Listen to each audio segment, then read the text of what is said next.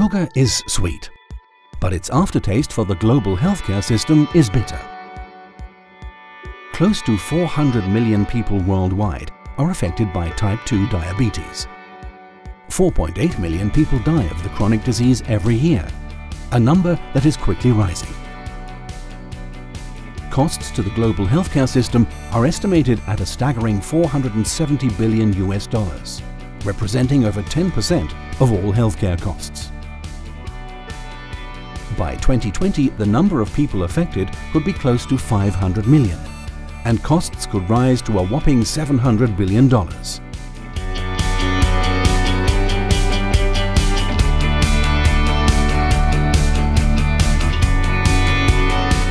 The Credit Suisse Research Institute's 2013 study, Sugar, Consumption at a Crossroads, shows that type 2 diabetes and obesity are linked to excess consumption of sugar, particularly in a liquid form.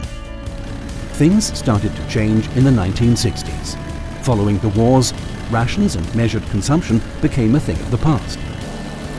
In the 1970s and 80s, concerns arose around the increase in heart diseases and other chronic problems. At that time, with limited scientific proof, the blame for these rising health issues was put down to fat. Nobody asked whether replacing fat with sugar to keep things tasting good was a smart idea. These days, added sugar is in almost everything on the supermarket shelf. It makes up at least 17% of our diet.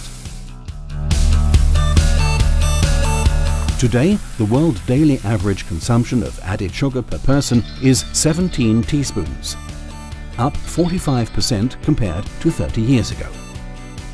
And hear this, the American Heart Association recommends no more than 6 teaspoons for women and 9 for men. Who's eating all that sugar, you ask? The US is ranked number 1 in consuming sugar and caloric sweeteners, with an average of 40 teaspoons per person per day. It's not surprising that the country has the world's highest rate of adult obesity. It's ranked second in childhood obesity and has a relatively high prevalence of type 2 diabetes.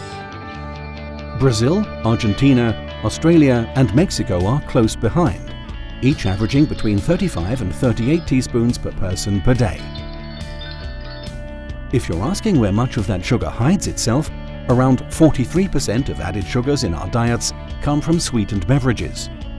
Recent studies, including the Credit Suisse Research Institute's analysis, show that type 2 diabetes and obesity are highly correlated with full-calorie soda drinks. Just 1 can of soft drink averages 8 teaspoons of sugar. Our bodies are not fond of these liquid calories.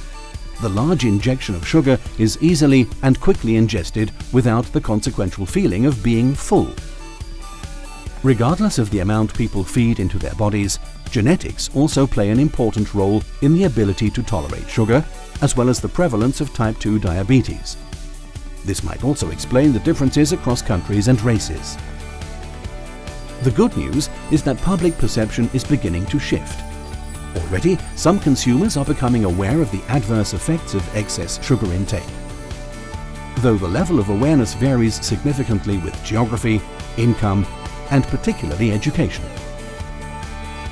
Governments and health officials too cannot ignore the social and economic impact. Credit Suisse believes taxation is an option that may soon be tested in some countries. At minimum, this would help fund the growing health costs associated with excess sugar consumption while reducing daily sugar intake. We have learned from the tobacco industry, taxation is effective. But could the food and beverage industry end up in the same boat? Will warning messages soon appear on all food products and drinks that contain high levels of added sugar? Join the discussion and let us know what you think.